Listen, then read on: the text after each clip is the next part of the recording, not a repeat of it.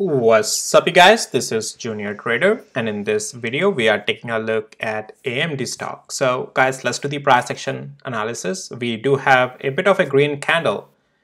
Is this the start of a bullish trend, or well, are we going to continue lower?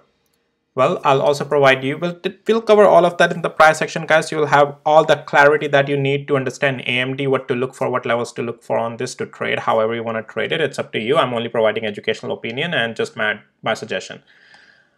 I have a short position. I'll provide an update on that as well. And yeah, with that, guys, let's just start it off. So real quick on my short position side, yep, I'm still holding it, guys. As you know, I took some partial profits out at one of my levels, 151. This is the short play. I opened at 162.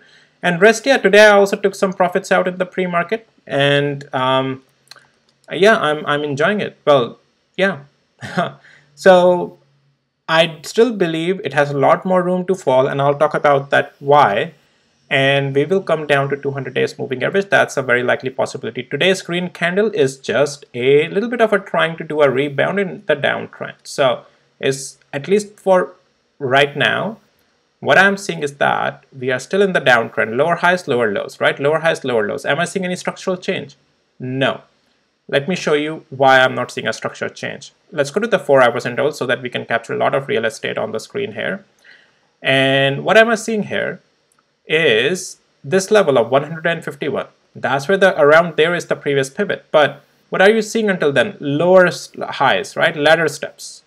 So as long as we are not recapturing or closing the day above 151, we shouldn't even talk about, oh, AMD start to turn bullish. No, there is some structural change that may start to come at above $151. Unless that's not happening, it's not a long play.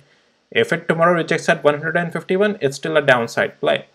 If it a little bit goes above 151, but still below 20 hours moving average, don't take it as, oh, it's becoming bullish. No, 20 hours moving average will give it some rejection. Then if it tries to pull back up, then you can say, oh, at least intraday some long play could be taken.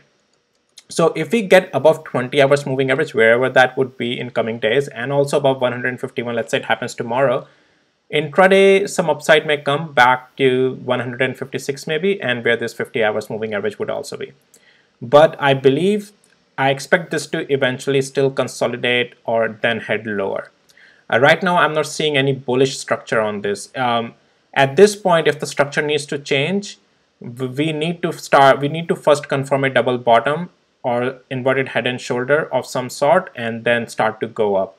Otherwise, right now, this in the technicals is still just showing a rebound and a potential continuation to the downtrends from rejections of one of these levels. Okay, so yeah, I'm not seeing a structure change, guys. Right now, it's lower highs, lower lows. Okay, AMD tried to go up today with the, at least I'll talk about Nvidia in another video, but Nvidia is still bearish, but it is showing some signs of good stand back up thing, but I'll talk about this in Nvidia's separate video.